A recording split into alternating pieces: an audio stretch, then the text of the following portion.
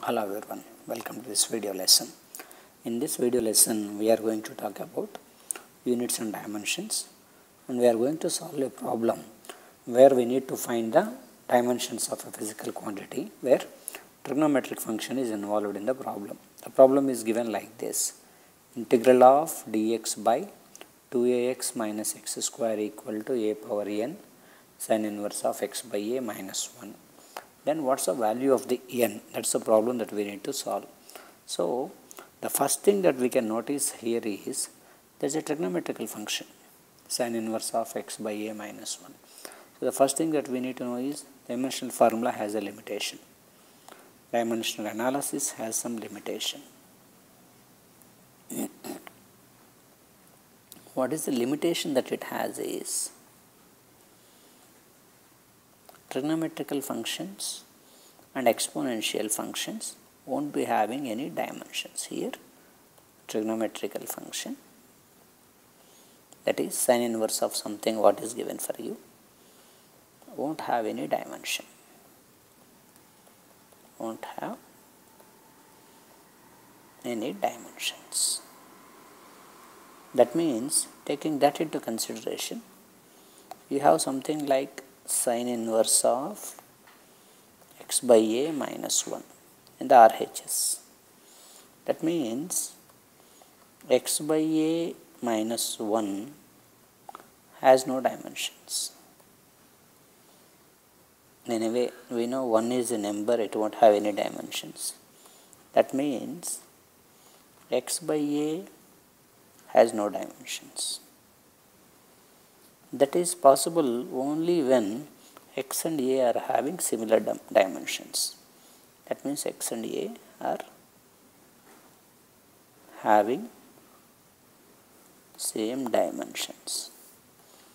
The meaning of writing E is they don't mean physically equal, they simply mean that they are having a same dimensions.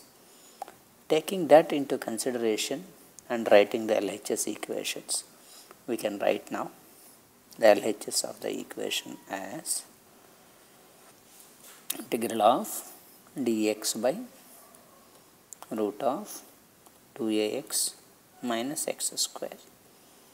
But a and x has same dimensions. So if you write the dimensions of LHS, integral of dx is a length having a dimensions of, say for example, some L, square root of a has same dimensions of L because x is nothing but a length L. A has a similar dimensions of x, that's also nothing but L, minus x square is nothing but equal to L square. So it has a dimensions of integral of L by root of 2L square minus L square. Numbers doesn't matter, it simply has a dimensions of L by square root of L square, that is also equal to L. So root L by L, that means it is 1. That means the LHS has no dimensions. As LHS has no dimensions, RHS also has no dimensions. This is basing on the principle of homogeneity. Two equations LHS side has to be equal to the RHS side. That means RHS we have already proved sin inverse of something is not having any dimension. A power n also has not having any dimensions. A power n has no dimensions.